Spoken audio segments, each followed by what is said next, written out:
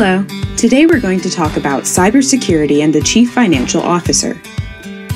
When you hear about a company's Chief Financial Officer, or CFO, you most likely think about things such as revenue, profits and losses, salaries, bonuses, budgets, and balancing the company's checkbook.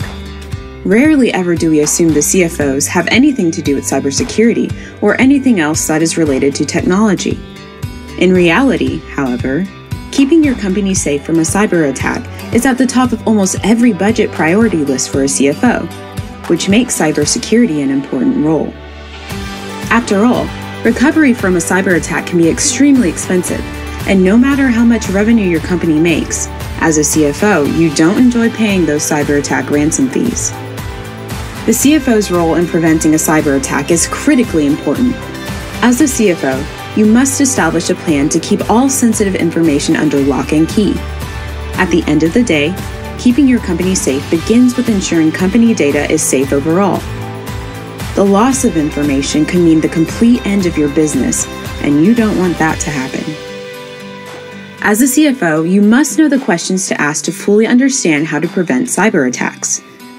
Here are the top 5 questions you need solid answers for. Number 1. Does my company have a network security plan in place? Number 2. Whose role is it to keep the company safe from cyber attacks? Number 3. What is cybersecurity and how can my company implement a cybersecurity plan? Number 4.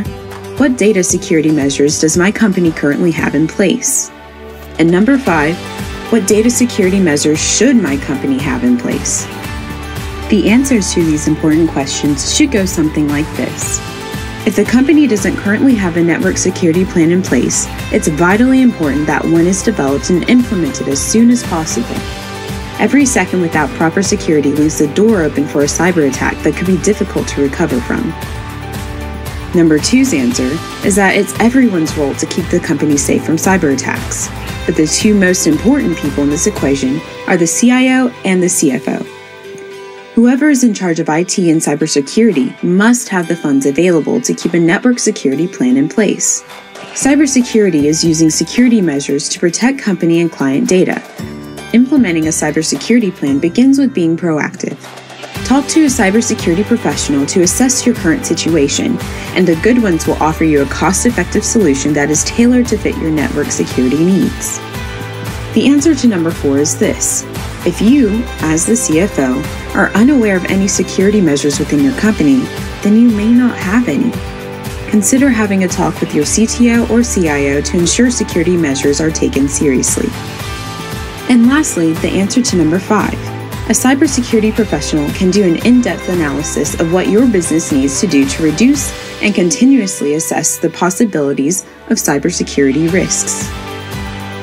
As the CFO of your company, you already know the value of the dollar. Now, you also see the value and importance of your role in preventing a cyber attack from happening. And, if it does happen, you will know what to do to stop it in its tracks.